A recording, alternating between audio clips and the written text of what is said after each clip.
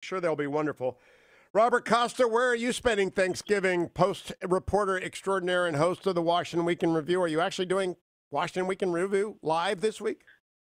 We will have Maggie Haberman and John Meacham on for a Thanksgiving special in Washington Week, all about President Trump and this impeachment process. Will be pretty cool. But I'll be back in Pennsylvania just for the day.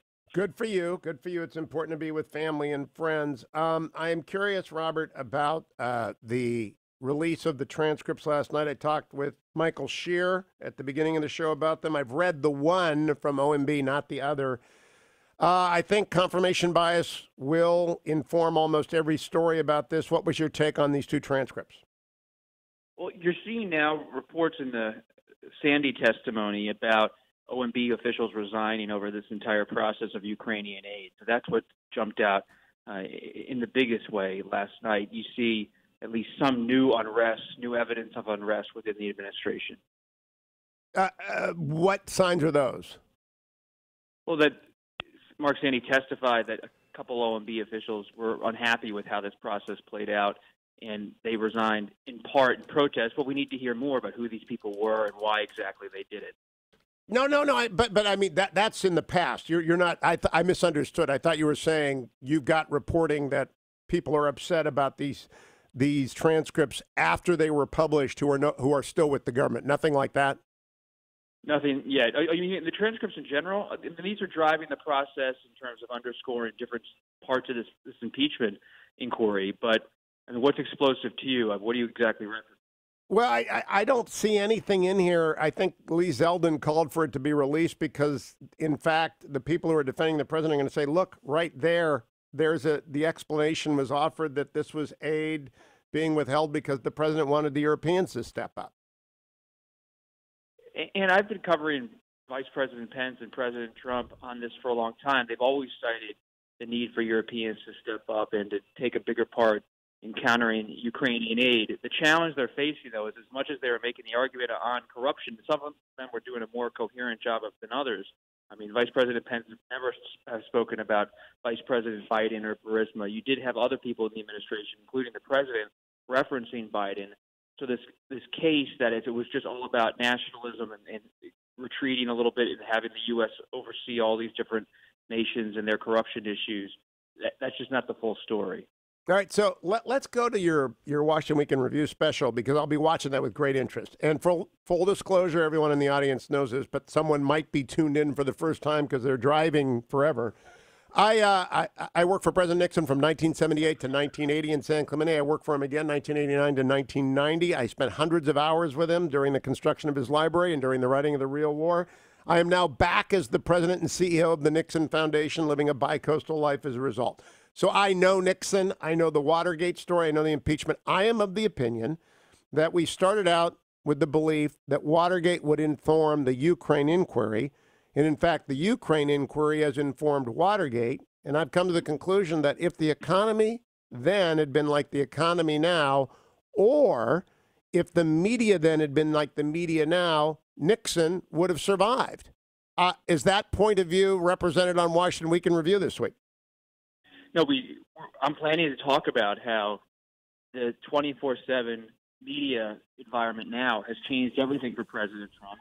He also has a conservative media apparatus and environment out there that really bolsters him at these key moments. And you saw President Nixon often struggling with any kind of real war room to counter what was going on Capitol Hill. And there was only a few channels, and they were airing wall-to-wall coverage, and it was driven by the House Democrats who were investigating him in 73, 74. And there is a valid point to be made that if Nixon was around in this day and age, he would be boosted in a significant way by allies throughout the media in a way Nixon was not. But in 74, I think the challenge, though, for President Trump is, as much as he's boosted by the right, he's also struggling to cut through with some independent voters. You see the polls show some, at least, people concerned about his conduct. But the problem is, I notice this when I'm out on the campaign trail, so many voters are busy with their lives. They're tuning a lot of this out. And so the critics of President Trump are not able to gain immense traction like the critics of Nixon did in the 70s when the whole country was paying close attention. Do you think with a media like today, Nixon would have survived?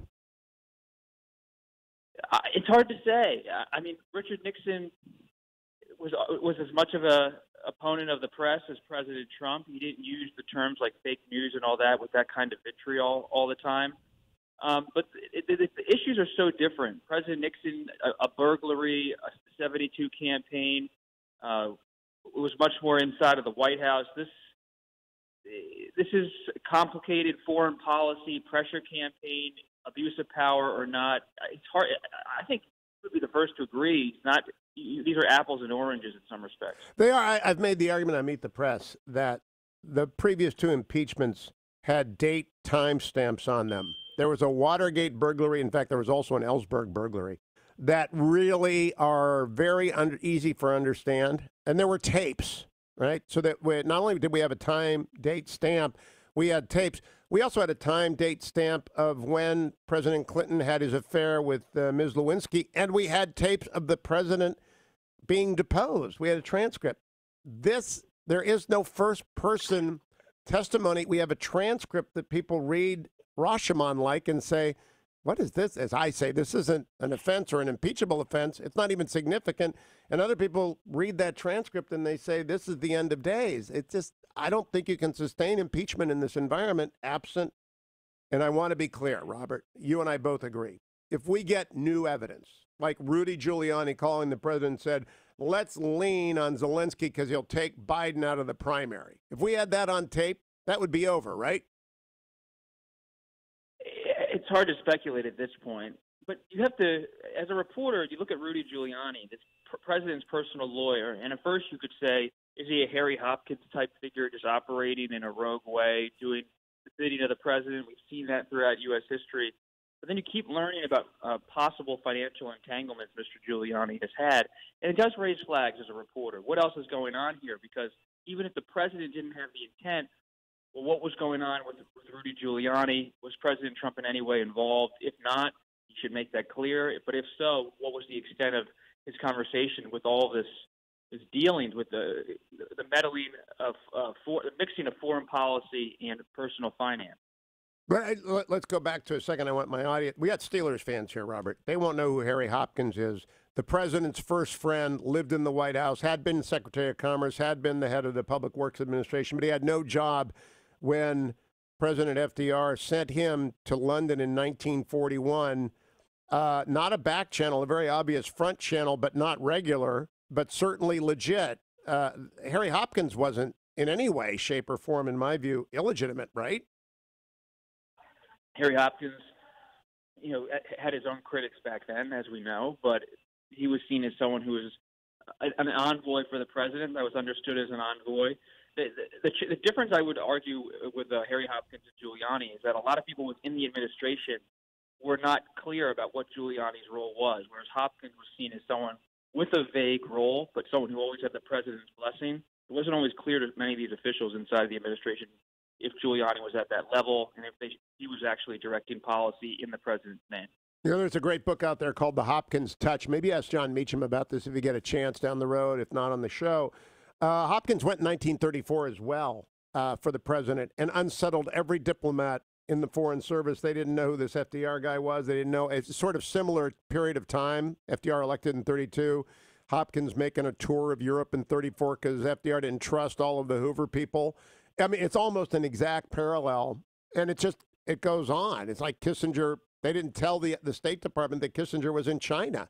They didn't tell the Department of Defense. I don't think it's going to fly, Robert. I don't Robert. think it's so different, Hugh. I was at President Trump's rally last night in Florida. Oh, interesting. I was a cool reporter covering Vice President Pence. I was in Sunrise, and you just notice that this is so different historically because it's during a re-election campaign. We've never seen this before. And so many of these voters I talked to at the Trump rally said they wanted to see the people decide. And so President Trump has a new tool in his pocket because he can say, let's just have an election in November rather than doing this impeachment. And his voters at least seem to respond to that point. Quick exit question. Happy Thanksgiving to your entire family. I always enjoy seeing them. Do you expect a trial, or is this going to get either sidetracked by Mitch McConnell, or is it going to be not coming out of the House? What's your best guess, Robert Costa, the Wednesday? He's an institutionalist. He's a constitutional man. if this actually gets through the House and the president's impeached, he'll have a trial, but it'll be 2 to 3 weeks. Robert Costa, happy Thanksgiving to you and yours. Come back, America. I've got the rest of the Jeremy Corbett interview right after the break here on the Hugh Hewitt Show.